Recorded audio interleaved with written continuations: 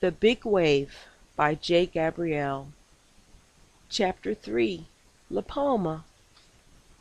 Meanwhile, some 4,000 miles east, part of the island of La Palma slipped into the sea. The wave was on its way. The authorities had been notified. In 9 hours, waves 130 to 164 feet high would travel 5 to 6 miles inland from Florida's Atlantic coasts. At 5 p.m. the emergency alert system sounded. The patrons in the 7-Eleven looked up to the screen. The scrolling banner read, "Tsunami Warning." "That can't be right," thought Reggie. "A hurricane and a tsunami? This must be making history." By 12 o'clock the big wave will be here. Where was her relief manager? When was she going to get to go home? Not that she had anything or anyone to go home to. Reggie looked away from the screen to see the cannabis woman returning. She was carrying a coffee carafe. I knew she was a nutter, Reggie thought. Everyone in the store began to move a little faster as they headed for their respective homes.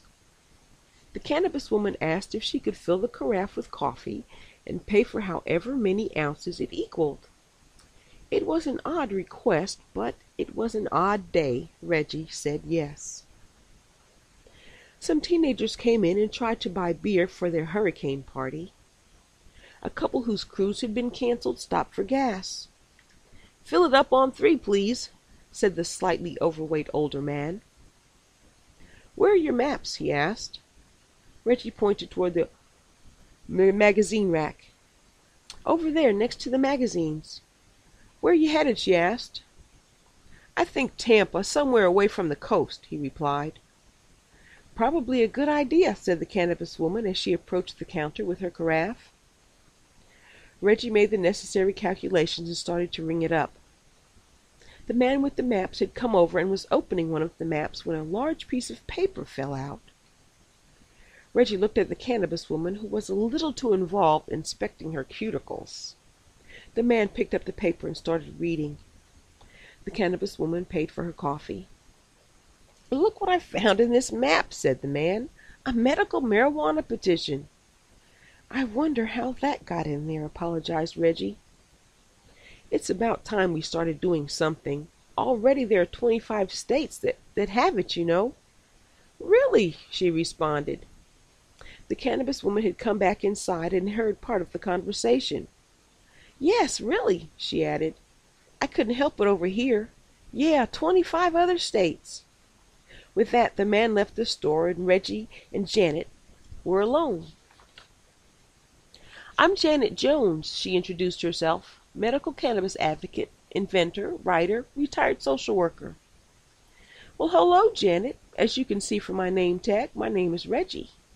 "Yes," replied Janet, "I did see that your name is Reggie. Nice to officially meet you." She reached out her hand and Reggie took it in hers and shook it. Janet thought, such nice hands. "So, are you and your partner ready for the storm?" Janet inquired. "What makes you think I have a partner?" Reggie parried. "Well, the pinky ring. I just assumed." "You know what happens when you assume." "Yeah, I know. Sorry." "That's okay. And no, I'm not ready for the storm. I've been here since 5 o'clock this morning." This was Janet's opportunity. "I live just up the street. You can come over to my house. It's close to work, and I'm stocked up on ice, batteries, and water," she offered. "Gee," Reggie started, "I don't know."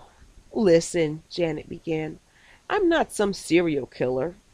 If anything, the worst thing that will happen is you'll end up trying some medical cannabis." "I knew it was you!" shouted Reggie. "It was me what? I told you I was an advocate if you're talking about the petition in the map." "It's all right. I think it's great that someone is doing something to educate people." "So are you going to come over?" she asked again. Reggie needed a smoke. The store was empty, so she walked around the counter and stood by the door. "Come on out with me. I'm going to have a cigarette break." Janet followed her outside to the front of the store off to the right of the entryway. Reggie began to feel her pockets, looking for her lighter.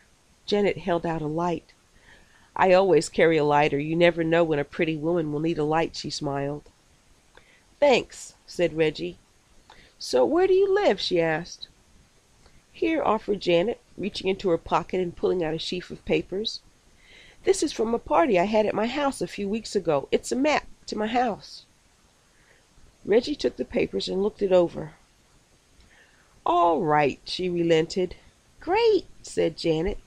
Her words did not express the happiness she felt. "You can pull right under the carport. I guess I should get going so I can feed you. We can't just drink coffee." With that, she climbed onto her trike and pedaled out of the parking lot. Reggie watched and wondered what she was getting herself into. She was excited also. Spending a stormy evening with this very nice woman was the best thing that happened all day. To be continued.